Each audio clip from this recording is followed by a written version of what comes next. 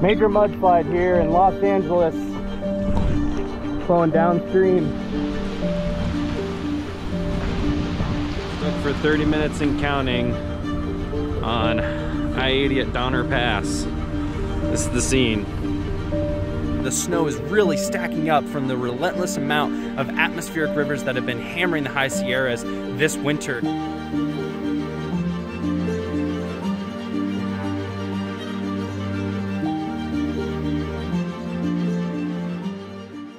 The last several months, atmospheric rivers have been blasting the state of California with heavy rainfall, severe weather, and relentless snow.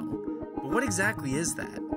Atmospheric rivers are long, narrow bands in the sky that can transport a ton of moisture. Picture a river in the atmosphere that can extend thousands of miles, and when they make landfall, they can bring prolonged but beneficial periods of rain and snow. But how much is too much?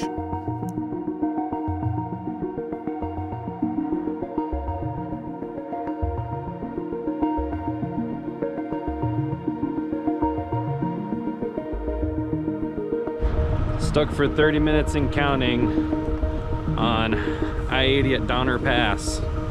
This is the scene. Going on about an hour of waiting here, still at a standstill. According to what I'm told, there is an accident. We are waiting on a snowplow to come through because there's no traffic coming through, so the highway is now getting bad. So I don't know how long we're gonna be stuck here. In Los Angeles alone, they've received their yearly rainfall total, and it's not even March, causing massive mudslides while the high Sierra continue to get pummeled by snow, leaving neighborhoods looking more like a maze and bringing traffic to a crawl while strict chain laws and checkpoints are put into place. 4-wheel drive. Thanks, bro. And mountain towns like Soda Springs continue to get buried, and this following the historic winter that was 2023. And for residents, visitors, and workers, it's a never-ending routine. Wake up, shovel snow, repeat.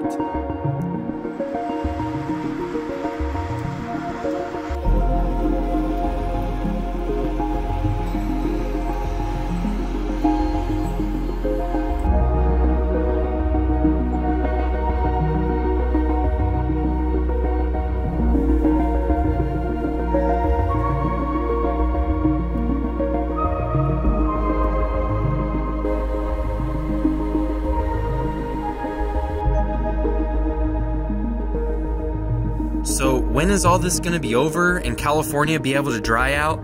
Well, that's something only time can tell.